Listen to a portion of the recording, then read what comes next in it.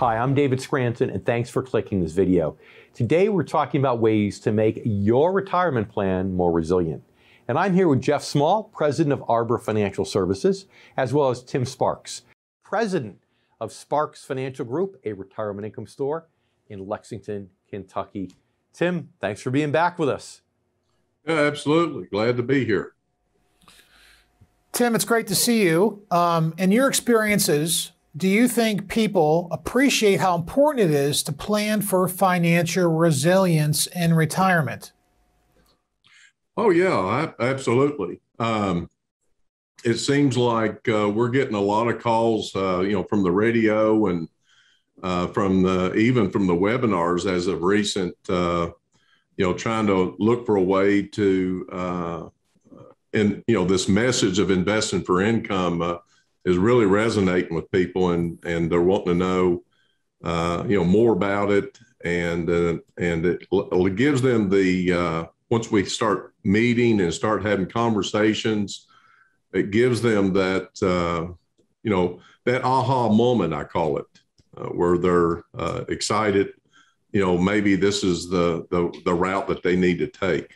Sure. So instinctually, your customers and people in the income generation age range will feel the need to be resilient. It's your job, though, to point out some of the most common reasons that a retirement plan might lack resiliency. And what are some of those common reasons, Tim?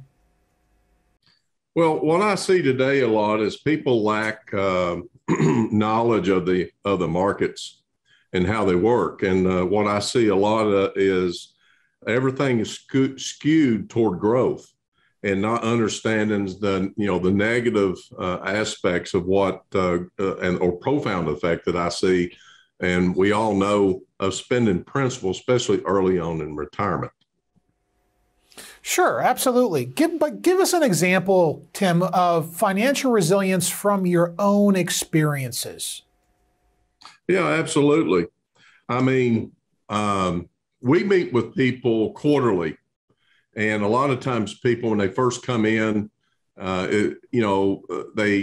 everything sounded really good. And I think a lot of people just, jump right in with, I call blind faith decisions, and go ahead and move forward with us. And what I want to make sure of is when I meet with them quarterly, especially those first 3 and 6 months down the road when we do our client reviews, that our clients get it, so to speak, because they don't really understand how income, we talk about that free, reliable income source that's coming in regardless of what the markets may do.